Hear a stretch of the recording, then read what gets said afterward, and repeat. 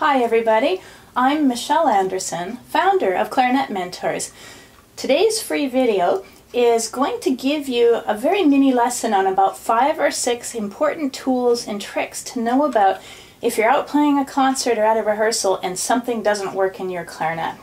Now I have to say, your best friend in the whole world should be a great clarinet repairman, and I'm lucky I know a few of them.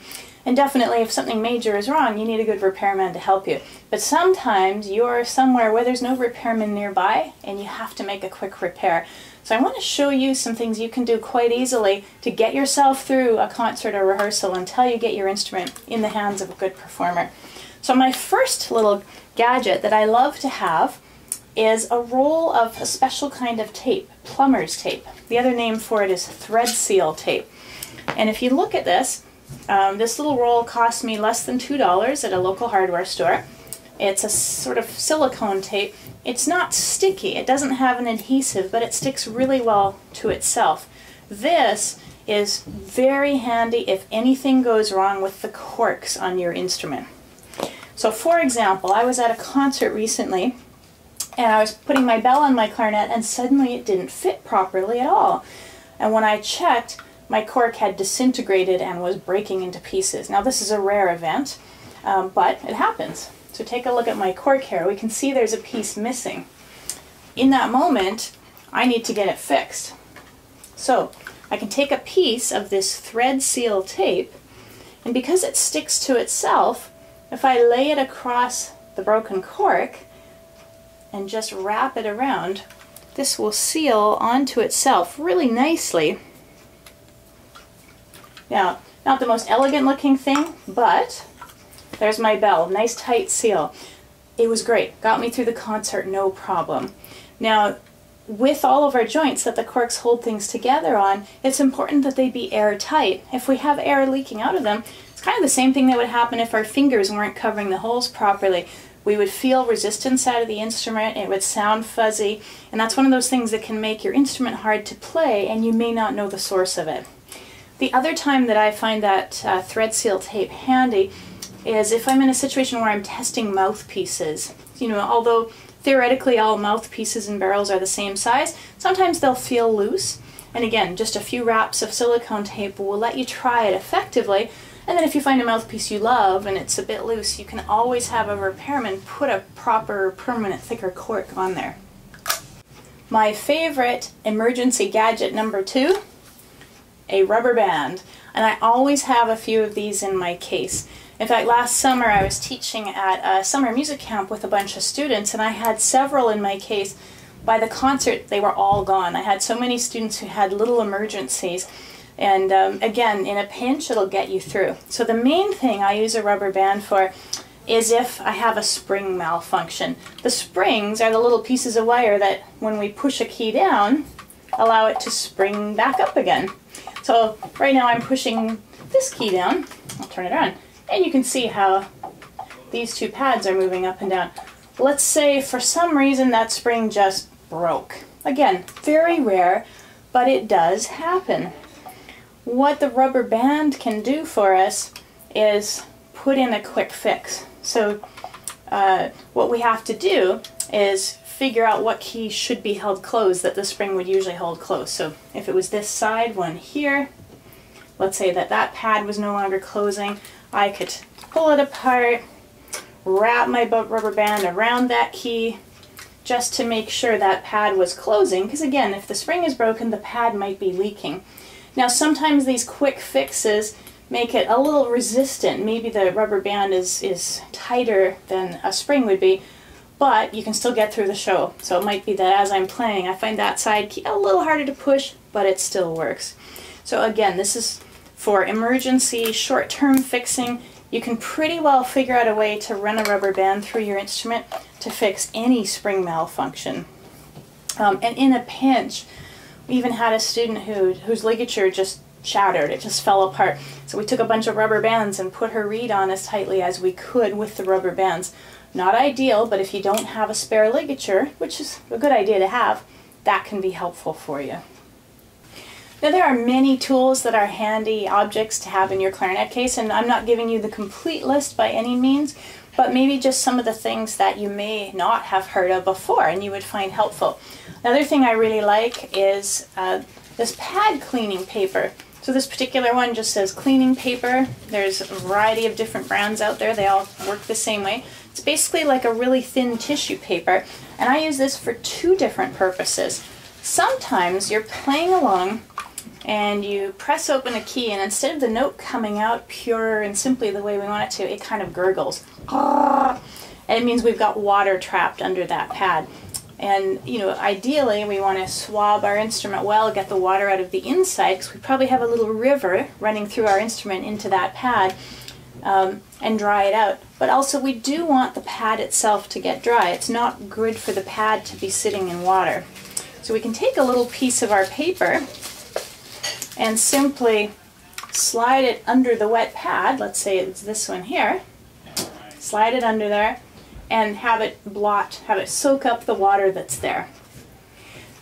The other thing that this paper is very handy for, and in a pinch you could use ordinary paper, although it's great to have this and it's inexpensive. Sometimes we have what I call sticky pads, and you'll hear it where you open a pad up, and it should open silently, but sometimes you'll hear a clicking sound just at the moment it opens. It kind of sounds like, and you'll know it if you hear it. It's an unusual noise. That's usually caused by sugar going through your instrument. And you can prevent that by, anytime you've had a soft drink or something sweet right before you play your instrument, ideally brush your teeth, but again, if that's not available, at least have a drink of water, kind of rinse your mouth out and play. If those pads are sticky, the process is similar to what I just showed you. We put our paper under there, we close off the key, and there'll be a little bit of friction as we pull it out. And we can even increase that by pushing down a little bit on the pad and then pulling the paper out. And that will sort of a little bit put pressure on the top of the pad. That usually 2 or 3 passes is enough to fix it. And you test it after each pass. You might notice the clicking gets softer and softer, and eventually it's clean. Sometimes you'll even see kind of dirt on your piece of paper that shows you that was there. Very handy to know about. Usually preventable by not blowing sugar into your instrument, but sometimes it happens. Another item that should always be in your case is a little screwdriver. You never know when a screw on your clarinet is just going to come loose or, heaven forbid, fall out, and you need a screwdriver to put it back together. Again, this is just a little drugstore one. It's handy if they have a spinning end on it, because sometimes these screws are kind of awkward to get into, and as we're doing it, it's easier to hold on to if it has this swivel tip. That would be something I recommend you have in your case. And other than that, there are all kinds of other little gadgets that are handy, but not necessary.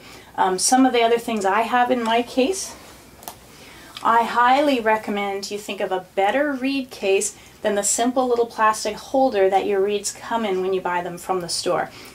The basic concept is we want our reeds to sit on a flat surface and be smooshed down onto it. So within that, there's a huge variety of reed cases out there. There's something by Lavaz called the Reed Guard that's just a plastic, hard plastic one. It's inexpensive, probably $2 or $3, and it's definitely better than what your reed comes in. Then there's sort of beautiful handmade, gorgeous wooden ones with special space-age plastic in there that holds it down. But there are many cases along this line that probably range in price from about $40 to $150. They do make your reeds last longer, which is what the value is. Having said that, I always have a couple little single reeds tossed into my case that are my emergency backups.